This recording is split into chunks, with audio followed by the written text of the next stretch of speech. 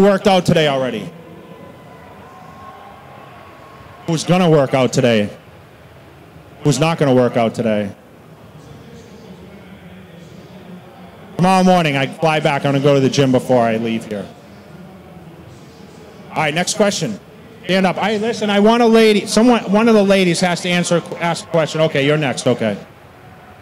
Jay, one of the things I've always loved about you is that you're very humble and you always have time for people, even though through all your success and everything like that, you still make the time for people and still have that humbleness about you. How do you manage to be the biggest name in bodybuilding and still keep such a level head and have, time for people?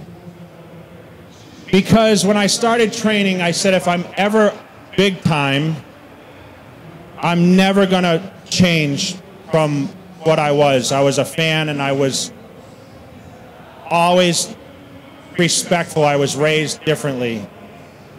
But I remember meeting a couple pros, I'm not going to mention their names, when I was younger. And they shunned me off like I was, obsolete. And I knew if I ever got to the point, I would try to never do that to a fan. And I've always, listen, I'm trying to get a lot of places. It's frustrating sometimes to take a picture with, I stayed last night until they shut the lights off here, because I'm here for the fans. I'm here for no other reason but to be meet and greet and support the people that supported me. Some of you guys are new fans, some of you are old fans, but most importantly, you do create a whole to this business and give people like myself the opportunity to stand here and tell a story and really give some credentials to what we do. So I just feel that everyone should be treated equal. I'm no better than any one of you sitting in the room. You know why? I said it in the beginning, because I was a kid with a dream and I never knew I would be great.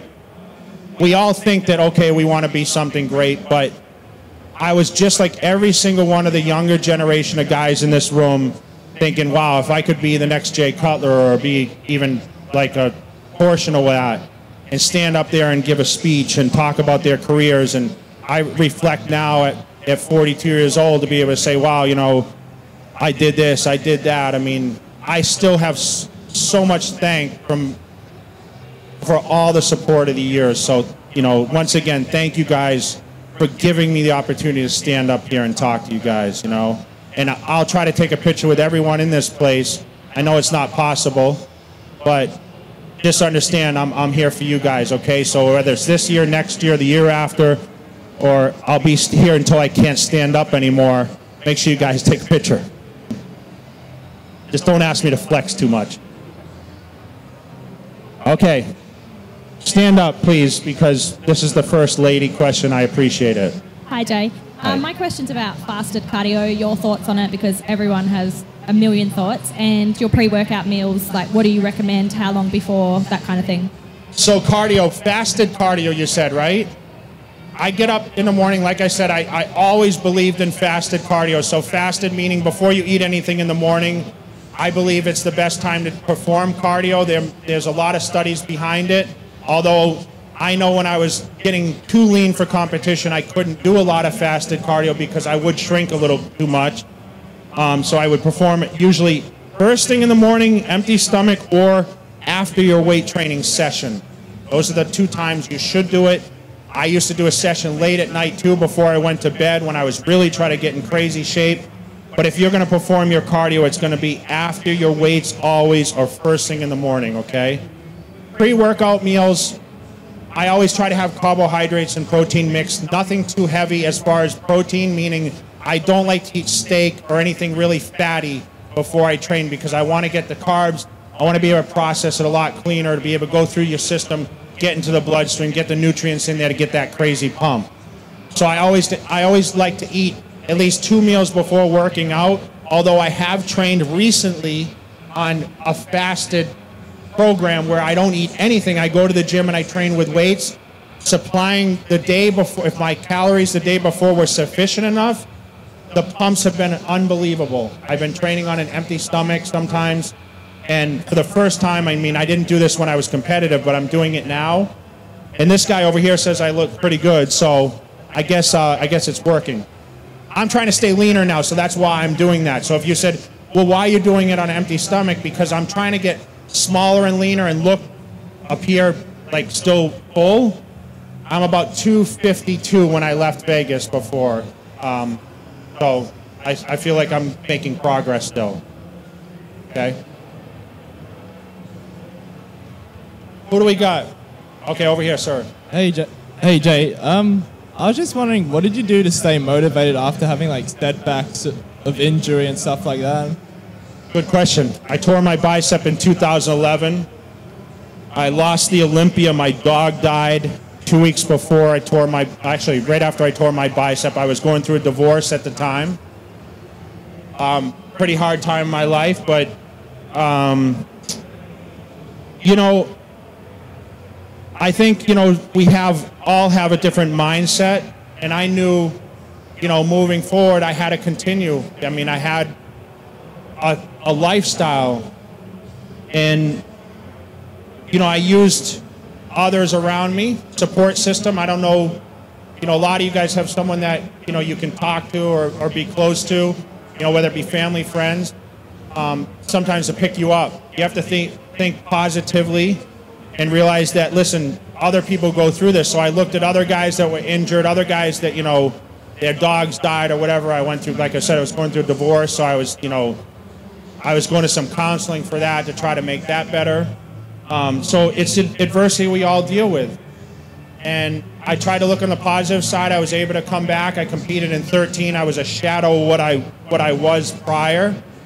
But I got up there and I had fun. I was injury-free. I wanted to compete one more time without an injury. And I was able to do that. And probably was one of my funnest Olympias ever because the pressure was off. But I was able to repair. I tore my bicep training in the gym after doing an exercise I did hundreds of times. I was in a photo shoot, kicked the dumbbell up, tore my bicep off my shoulder. Took me about 8 weeks of recovery, and I was able to get back in the gym and start training. Was it ever the same? I don't know if it was ever the same, but I'm still able to train. I have no shoulder pains, and that's one thing I can say at 42. You know, you hear a lot of people with injuries and everything, their joints. I feel great. I still go in the gym. I can do anything. I don't train crazy heavy, but I have no restrictions in what I do. I still can, you know, do every exercise. I have no joint pain. My knees are great. It's amazing for the years that I pounded the weights and did what I did, but I feel I did it smart. I trained not crazy heavy. I trained more volume.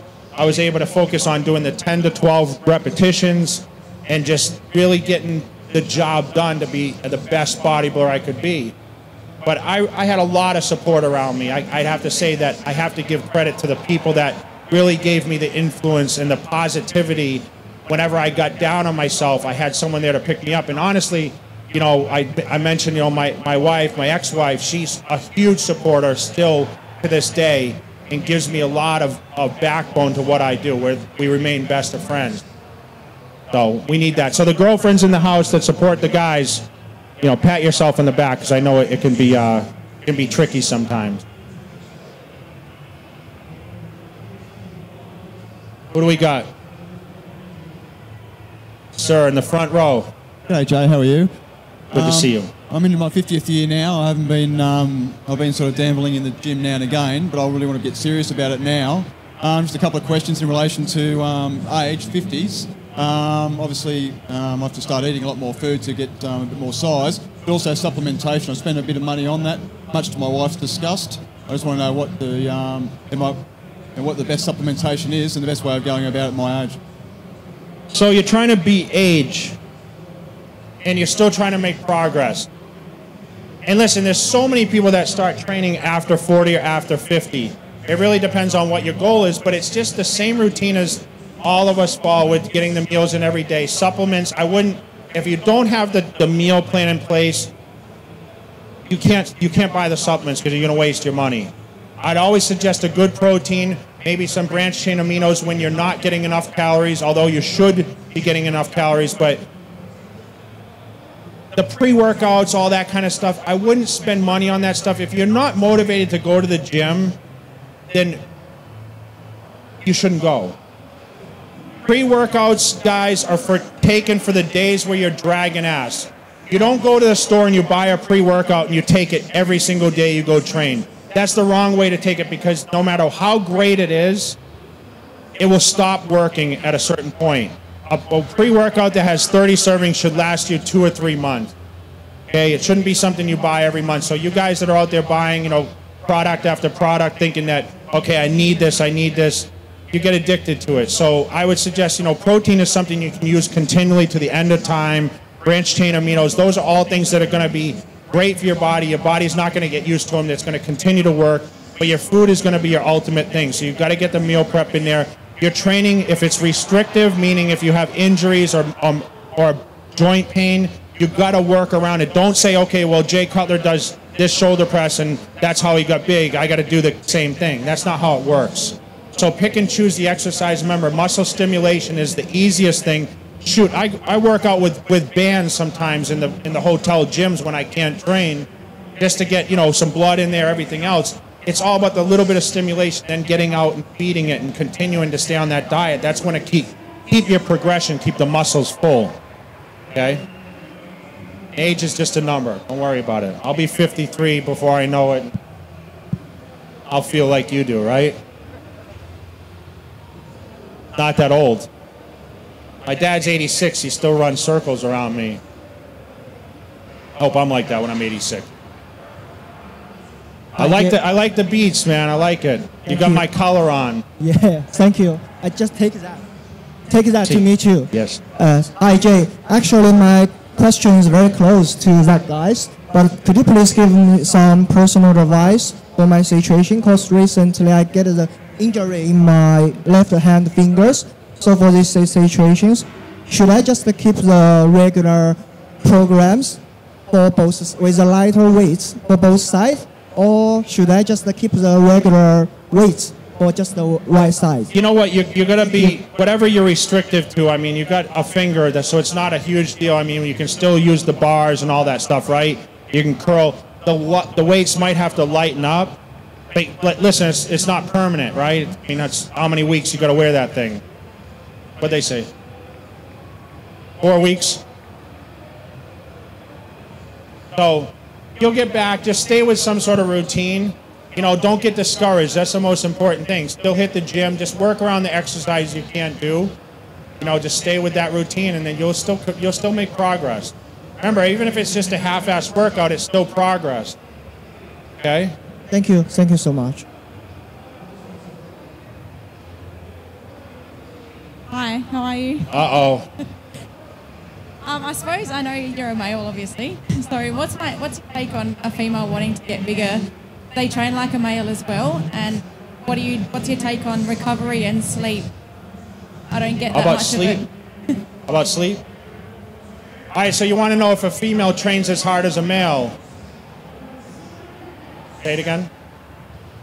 If we want to grow, do we train the same as males, or a lot? What's your take on that? Yeah, I mean, it's pretty much standard. I mean, I've trained with women, and you know, the exercises are pretty much the same. Obviously, the weights are different. You know, it really depends on the body type, what kind of routines you do, but it's pretty standard. I mean, I'll squat, they do curls, you know, shoulder presses, whatever. But there's not really anything restrictive that, okay, a male can do or a woman can do. As far as sleep patterns, I always suggest at least 5 hours of straight sleep. And I'm a victim of not getting that much. Do you sleep at least 5 hours? Don't lie. Why do you stay up so much? Okay. I think you got to get into that deep REM sleep pattern at a certain point. I like to sleep 8 hours. It wasn't always consistent with what I was doing, especially training for a show. Who's trained for a contest here? It's hard to sleep, right? You know, especially when the metabolism gets going, you get hungry, you get nerves as you get close to the show. So I'd be up every 2 hours.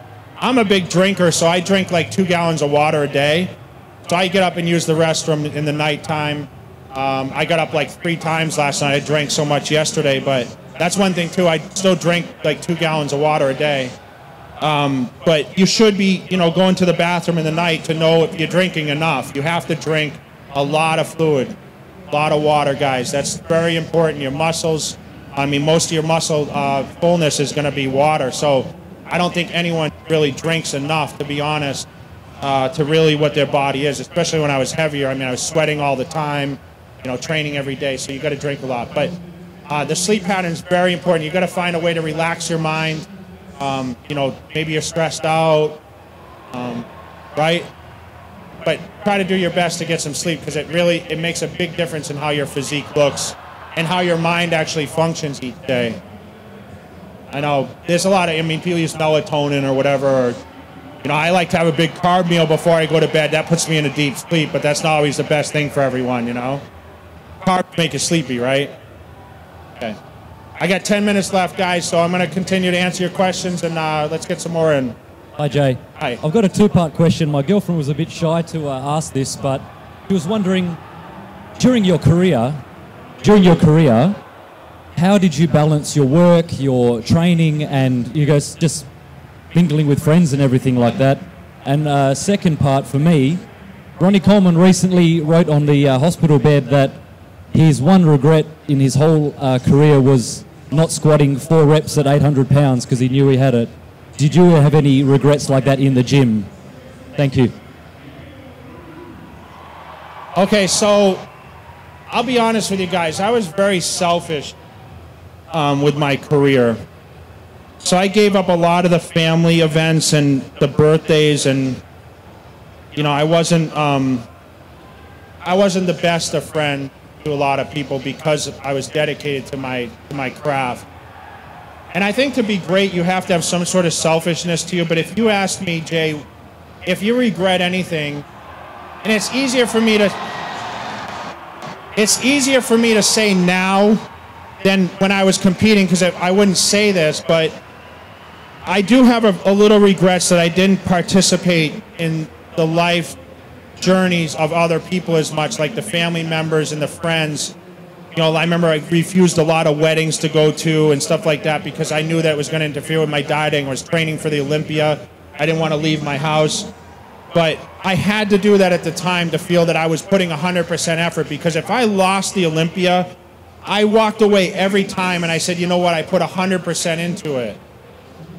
And I didn't want to do anything to say, well, that time I went there, you know, I could have been focusing more on the training and eating and growing up. So I was a little selfish in that part, but I say to everyone here, you know, you have to have balance in your life where it's just not, okay, I'm going to go to the gym, I'm going to eat my meals, and, you know, I'm going to sleep, you know, 12 hours a day or 10 hours a day or whatever. You have to give time to your loved ones, your family, especially with the spouses, the girlfriends. We all can be very selfish when we want to do certain things, but I would just try to say be as helpful as you can for those people that are around you to support you, okay? As far as the things I did, I mean, the one thing I regret in my career, I skipped the 2002 Mr. Olympia because I moved to Vegas. I was building a house at the time. I was in California. I moved over to Vegas, and I won the Arnold Classic. I'm like, you know what, I'm just going to sit out the Olympia, and that's the year Ronnie Coleman came in a lot smaller. And I had him on the ropes in 2001. You know, I almost won that show, and I had a lot of momentum winning the Arnold. I should have gone there and done battle with him, and I think the outcome would have been spectacular. But not to say the second place finishes built a lot of character, and it gained me a lot of attraction from the fans because I was the underdog for so long. It's kind of like the Kai Green, Phil Heath thing. You know, Kai hasn't won it yet. He's got a lot of fans that are hoping he gets it. Phil's now the champion. He's going for, you know, his 6th win this year. A lot of people favor Kai over Phil Heath. And I can honestly say I know both guys very well. You know, Phil Heath, you know, he comes off as arrogance, but I think a lot of the movie did that. Not the Phil Heath I know. Phil Heath is a great man, very humble. And if anyone gets a chance to actually talk to Phil, you'll see that character with him. So I just wish I would have gone to that 2002 and beat Ronnie Coleman and continued to win, because I felt I probably could have ruined his ego enough that he didn't come back in 2003 like a monster and just wipe everybody out, because he killed everybody that year, you know? Okay? So be nice to your girlfriend. And make sure you ask Jay Cutler a question next time. Don't be so shy. Yes, sir. Well, the legend. My friends are too shy, so. Yo. Hey. Yeah, I'm saying hello to your friends. They don't want to say hi to me. Hi, guys. Just because you've got such a busy schedule, and I'm sure most people can relate to that, is there like an optimum time to be going to the gym and doing your weight session, or does it not really matter? Like, if you, the only time you can do it, it's first thing in the morning or the last thing at night, or would you prefer, like, you want to get your breakfast in, then your 2 meals, then train? That's probably best, but does it really matter? And very, very good question. And also, I was wondering what kind of music you listen to while you're training. Okay. So, ideal time to train. I've trained morning, afternoon, evening, in the middle of the night.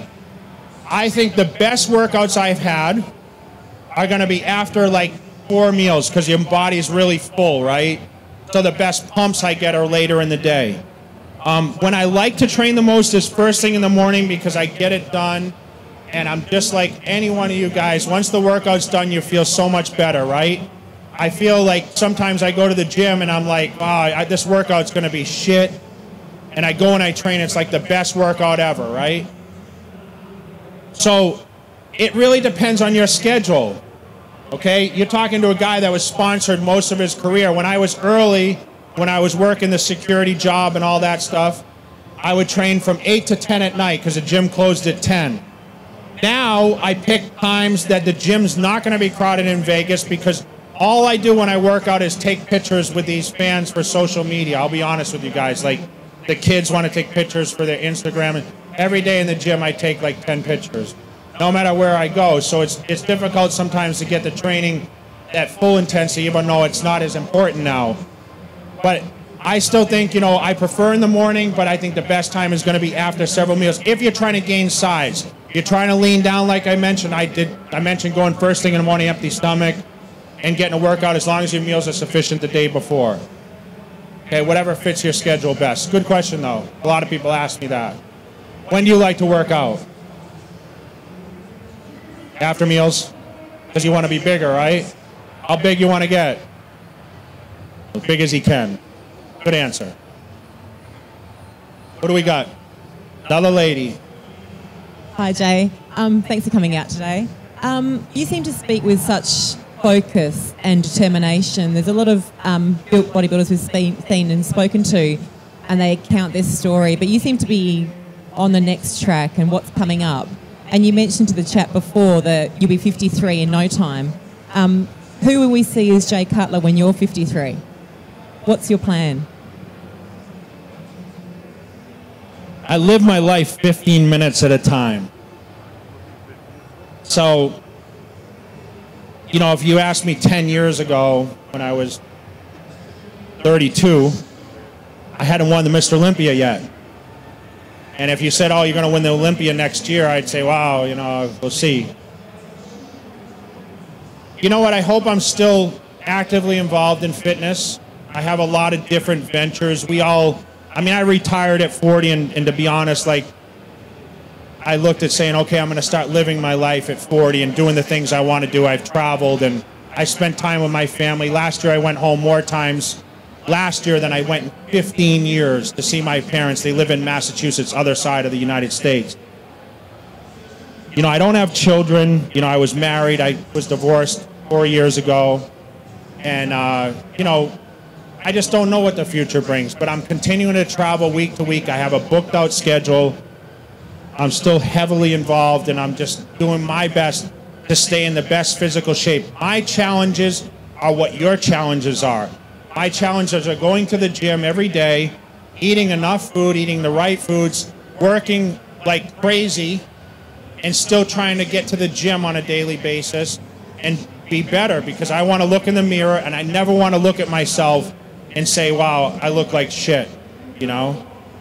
I want to look good. I want these guys to tell me, oh, Jay, you still look like you can compete. That's flattering for me, to be able to have people think that there's still a possibility at my age that I'll come back and compete. After seeing how amazing these guys look, you know, I'll go to the show tonight and see these guys. But you know what? My life is so positive. I'm healthy. I've lived a dream career, like a storybook. And I will talk about this till the end of time and be able to influence people to believe in what their dreams are, no matter what the age, no matter what obstacles they have to overcome. And I realize there's just so many people that support it. So, you know, it's hard to really say, but I mean, I've done a lot of great things. I plan to do a lot of more great things, but I'm not planning on being the governor or anything like that, you know, that's the question. But I'll still be here, hopefully, and so will you, I hope.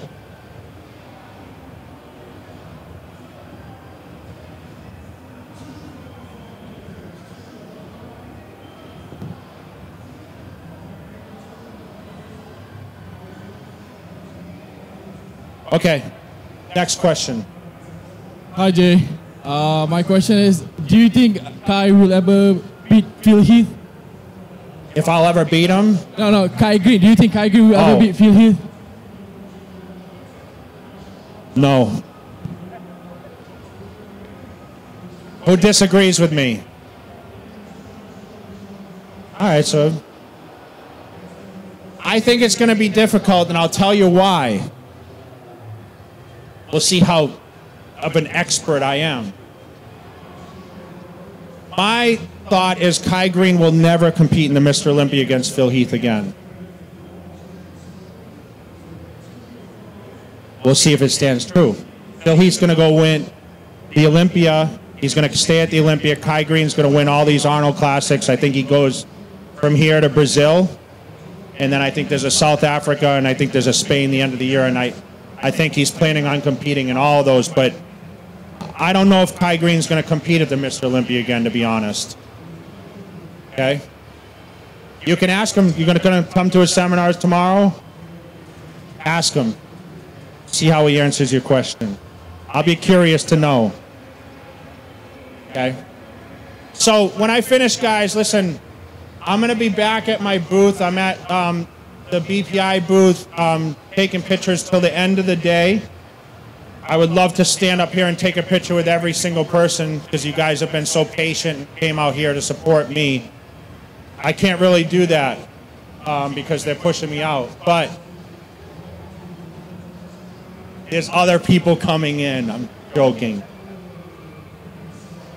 But I just want to thank everyone for the support. I know there's people that are going to walk away from here and say, I should have asked Jay this or asked Jay that. But you're going to have the opportunity again if you continue to follow what I do. And you know what? If you didn't get a chance or didn't want to ask, come to my booth. I'll be there. I know the lines are long. But, you know, spend a little time. I obviously can't take 15 minutes with every person, but I try to talk to every person individually and answer your questions. So I want to thank everyone for coming out and supporting this, supporting the Arnold Classic, and supporting us athletes, not only the Jay Cutler, but the other guys as well. I know there's a lot of athletes to be fans of, and each one has their own character or personality that you guys may follow and be able to relate to yourself. But in the end, don't forget, a lot of you guys may be up here speaking at some point later in your career. We talk about things we may do in the future. I wish all you the very best of luck. Okay, stay true to yourself, believe in yourself, and most importantly, surround yourself with the right people and the right support team that can get you to your ultimate goal, okay? Thank you guys very, very much. But I do need to get a Snapchat. Okay, and I'm gonna do it. I need everyone to act excited when I do this, because I'm gonna try to get everyone in this Snapchat. I'm gonna do a selfie Snapchat. So I can have my face in it a little bit too. All right, so any of you guys that don't follow my Snapchat, Mr. OJ Cutler, I'm trying to make you guys world famous before you become world famous. All right, so we're here at the Arnold Classic seminar with the fans. What do we think, fans? Oh, yeah. Oh, yes. Thank you. All right. Thank you guys very, very much. Come see me at my booth. I'll be there till the close of the show. And anyone, I'll be at the show tonight too. Okay?